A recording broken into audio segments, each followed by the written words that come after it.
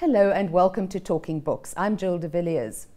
When you're caught up in the rat race and it seems your day-to-day life is determined by the demands of others, it is natural to ask yourself the questions, can I be my own boss and be in charge of my own destiny? These are questions that arise in the autobiography we're going to talk about today.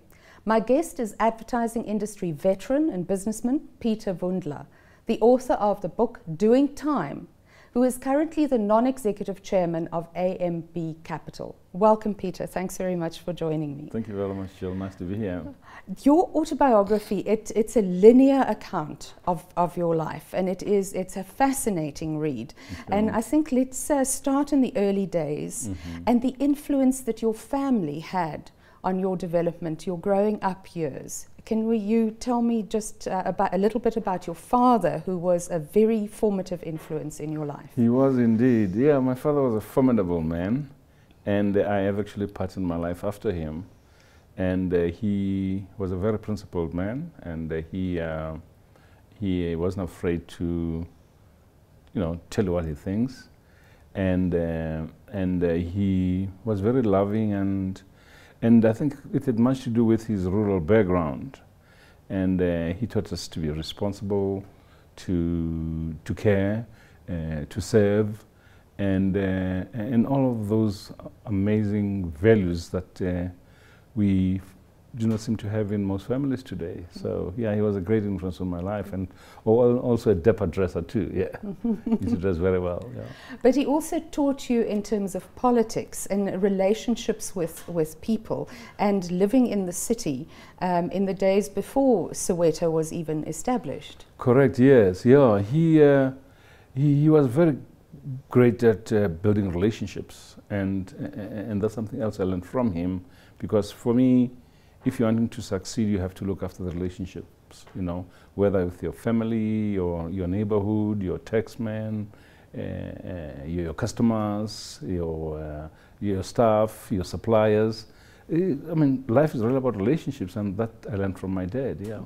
You also knew one of his friends was Madiba.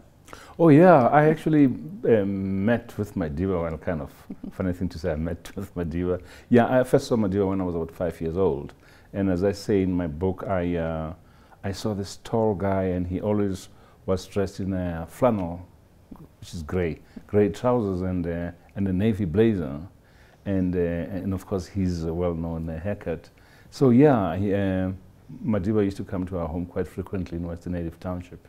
So that's where I think I began to be kind of politicized too, yes. We'll come back to you meeting with Madiba later again when he came out of prison. But let's go to your schooling, and you went back to the Eastern Cape for your schooling. Yeah. Well, I did my primary schooling mostly in Western Native Township. Then we moved to Soweto, and I went to Morris Isaacson, and subsequent to that, then my parents Morris Isaacson came after I went to Hilltown, which is where I did my junior certificate at the time, and I went to Hilltown, which is where my dad was born, in Fort Beaufort, and I went back again to Fort Hare, after I matriculated at Morris Isaacson. So yeah, there were 2 stints out in the Eastern Cape. And you were a bit of a troublemaker in your youth. Yeah, that's what I was called at both high school and the university, and on both occasions I was expelled, and yeah. And how did you deal with that? Oh, well, the way I dealt with it, my dad saw me and those others who were expelled as future leaders. So I was very proud of getting expelled, and I thought, no, maybe I do have a future in politics, yes.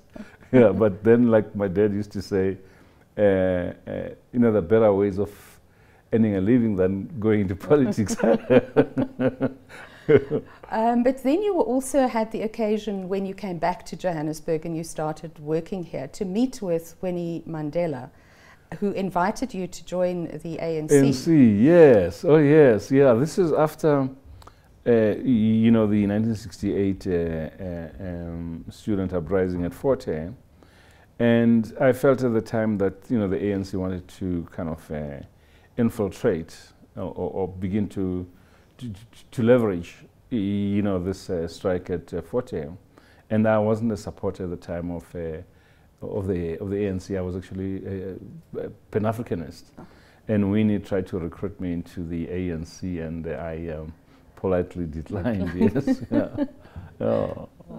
So your first encounter with consumerism was when you started working at the Research Council, the Market Research Africa. Yeah, correct. Yes. Tell me a little bit about that and why that sparked your interest in consumers. Yeah. Well, I having been expelled from Forte, we were at least allowed to correspond with the University of South Africa, and so I got this job at Market Research Africa, and I looked after the archives, which is basically old research material, and I used to, it's a library basically, and I used to read the research reports and the recommendations, and subsequent to that I got into advertising as a research executive. So that sparked my interest in research and marketing, yes. Tell me about your early days in advertising, and that was during the time that things were quite difficult during apartheid, and there was segregation in the office space. Yes, there was, and even when I did enter, I got in through Samo Sekedi and people like Horace Mpanza and Madara Mpatlele, and that was because the client at the time was, you know, for Visa, it was South African breweries, and they needed some black input into the so-called black market, and so I was brought in basically based on my color, if you could say, and just to give input in as far as black consumers are concerned, but then I said from the very beginning that I don't want to be an expert on black consumers. I want to be an expert all round, you know, to speak authoritatively on the colored market, the Indian market, the white market, and so on. Yeah. So you finally achieved that by starting your own company. Yes, indeed. 10 years after doing time at Ogilvy and Mather, I broke away with 3 other partners, and we established Herdbouys in 1991. And what a journey it was, hey. And I ran Herdbouys for some 10 years as CEO, and then another 10 years as a non-executive chairman. Yes. Now, for young people who look at advertising today, and they see the way that we advertise to everybody, don't realize how exclusionary advertising was in the early days. How there was advertising for Afrikaans speakers, for English speakers, for Zulu speakers. It was indeed segregated, yes. It was indeed segregated. Tell me how the battle you had, the fight that you had to start integrating. Oh, it was a big battle, and it didn't help that even the media was segregated, and the SABC didn't allow for multiplicity of languages in a single commercial. And so we had our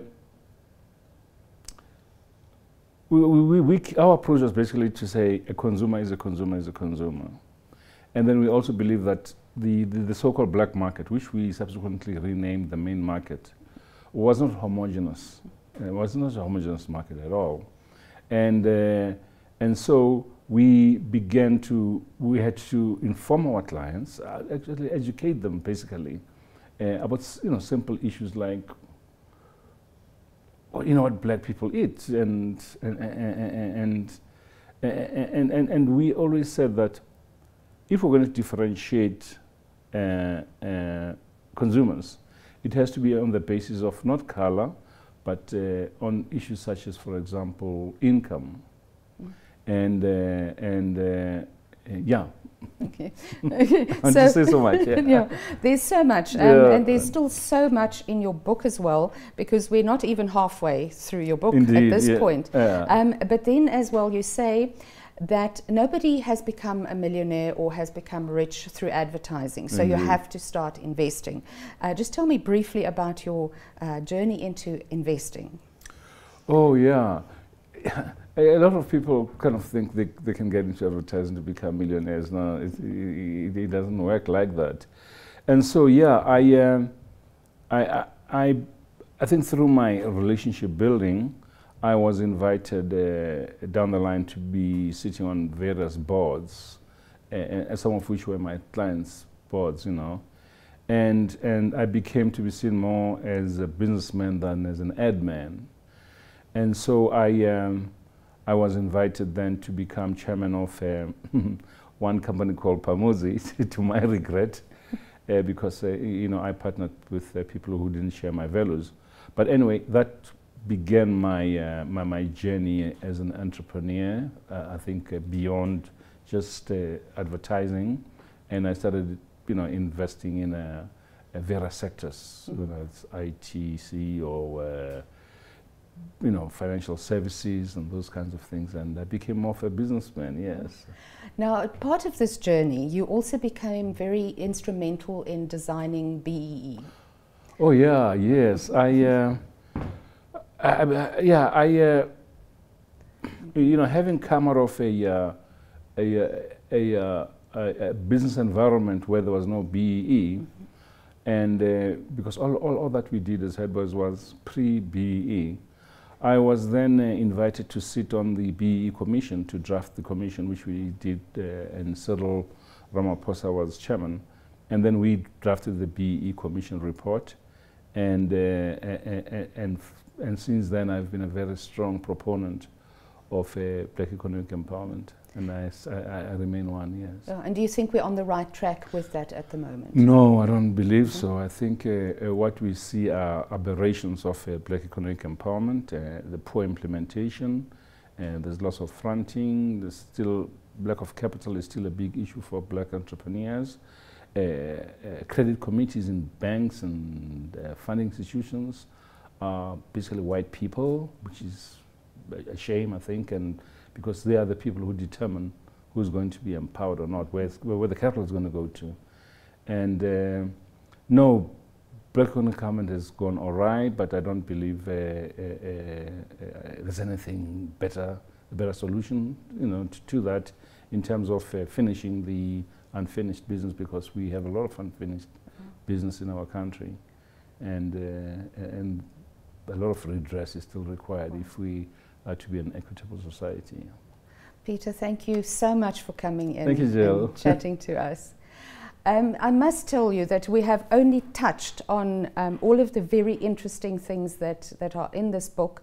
I would suggest that you get it and read it. It's a fascinating read. So just to recap, my guest today is Peter Vundla, and the book is Doing Time. And that was it for this edition of Talking Books. Thanks for watching, and see you next time.